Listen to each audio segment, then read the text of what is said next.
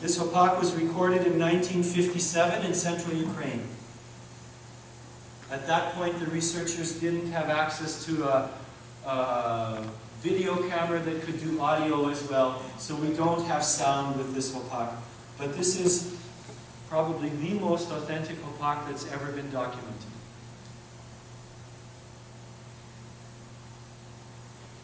You want me to go get my accordion? It's only 47 seconds long. That's all I want to play anyway, sorry.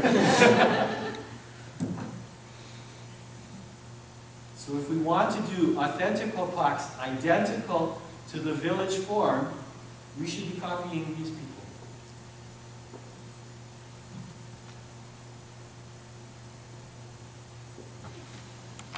Does this Nas choreography look exactly like that?